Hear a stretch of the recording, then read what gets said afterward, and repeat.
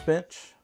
I'm from here in Ivor, and I've been the chief for about a month officially now. Now, growing up here, did you think one day I'll be a police chief of Ivor? I always hoped that maybe one day. It goes back to a long time ago. My uncle worked at Anderson City Police Department and then the Anderson County Sheriff's Office. What was his name? Keith Smith.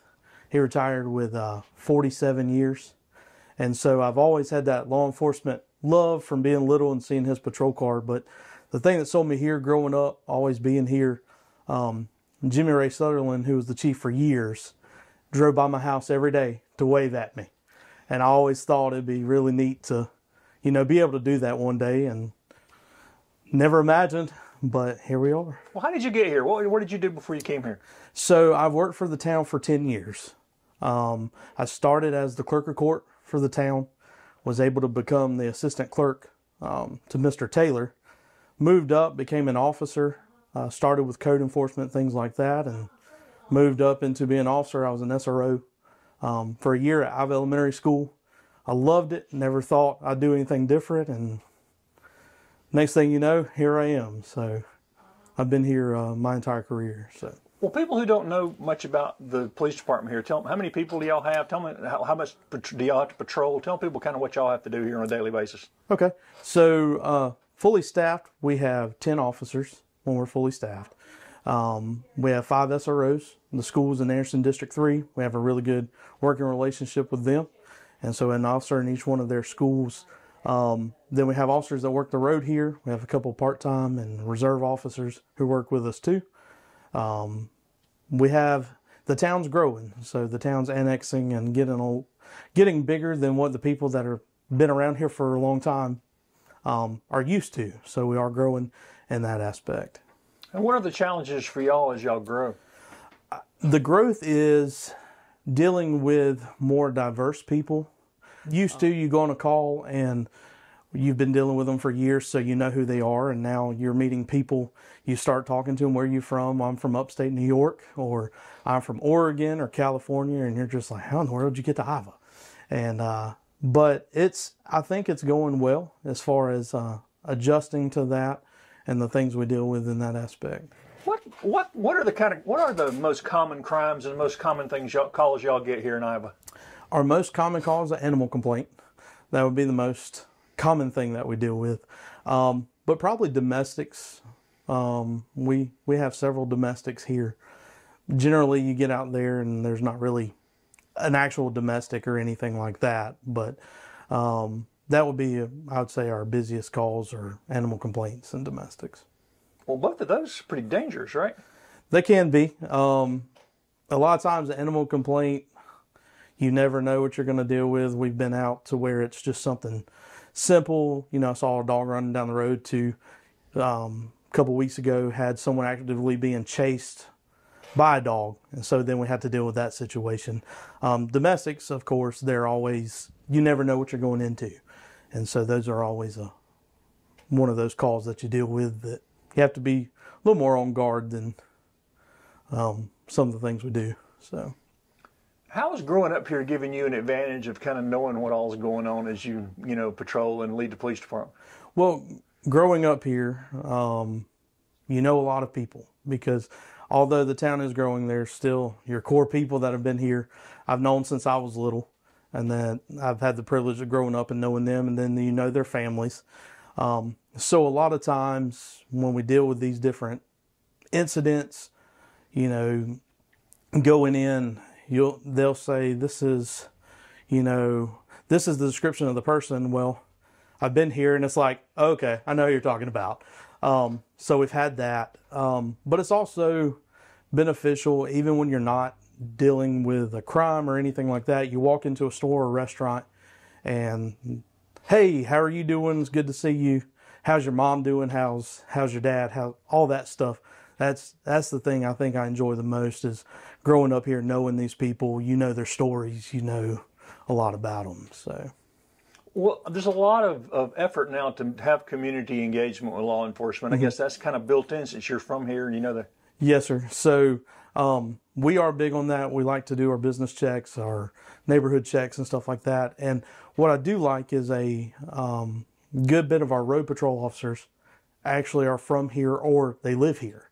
And so that's been a big help. And, you know, they'll call up here and ask for them by first name, or you'll be riding through a neighborhood and they'll say, hey, make sure you tell this officer that what they asked me about the other day, I know the answer, tell them to come back by.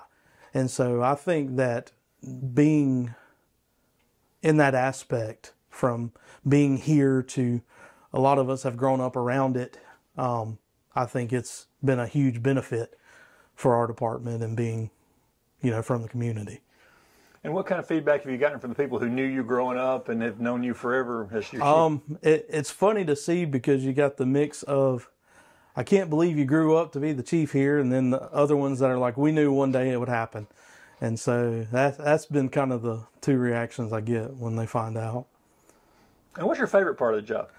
I think my favorite part is when you're able to go in to a store or a restaurant and you see these people and they speak to you, and having the experience as an SRO that I have, you know, you go in and then a kid comes up to you and, hey, how are you doing? We miss you at the school, or something like that. But being able to, it's community wide. So the officers here are not just strictly, they do only law enforcement. If you see a fire in town or EMS go to a call in town, more than likely, if one of our officers are not on a call or something like that, they're going to pull up, they're going to try and help and see what they can do. And I've really enjoyed being able to see that side of it. What are the biggest challenges for knowing everybody and being able to do it? Sometimes it'll be like, hey, you know me, is there something? And it's like, we're not going to treat you any different than if we just met you. I think a lot of times they try to play on that emotion. Well, I went by your house, or I went by here, and it's like, that doesn't change anything. So I think that's probably the biggest there. What about just small town law enforcement? What are some of y'all's challenges? I would say the biggest challenges that we run into are when you're down here in a small town by yourself and you're handling different issues. You know, your closest assistance could be 20 minutes away. And I think it's an adjustment, especially when someone first comes here and they're used to maybe a bigger agency, or you have multiple people here. But I think a lot of what we deal with has been a good challenge, especially as we grow. You know, you're getting more calls, dealing with more people. And I would say we're dealing with things that maybe in the years past we haven't dealt with. And so I would say that's probably been our biggest there. Your family still here? Yeah, so I live here. I live here in town. So I've grown up here and stayed here, and that's kind of where we are. Tell people who don't know you, tell people a little bit about you. So I've grown up here my entire life. My family lived here when I was little. We moved away for like 1 year. And I think everybody kind of missed it, so we came back. And then the only thing about growing up here, I did not go to school here. So I went to school in Anderson, graduated from Oakwood Christian School, and then got involved with the fire department when I was young, became an explorer there. And, you know, Jimmy Ray that I talked about earlier and others were in the fire department that were part of law enforcement, and just kind of helped grow that here. So that's pretty much what I do now. I'm from here, so I'm in the police department, fire department, all those things. When you have free time, what do you do with your free time? Free time is short, but generally we'll be down at the fire department, or, you know, just different things like that. Sometimes we'll get together, we'll go shoot basketball with a couple other guys or something like that. Just try and unwind for a little bit. And what's on your 5-year, 10-year future plan for here? What would you like to see happen here? I would like to see us get self-sufficient with a lot of what we do. And that's already in the works. We're trying to get some of our people with different trainings and certifications, so that we can become self-dependent in our training, whether it's our annual firearms and driving.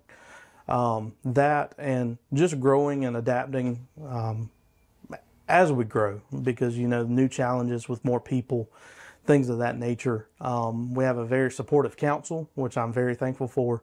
They've been really good to us and continue to back us in what we need.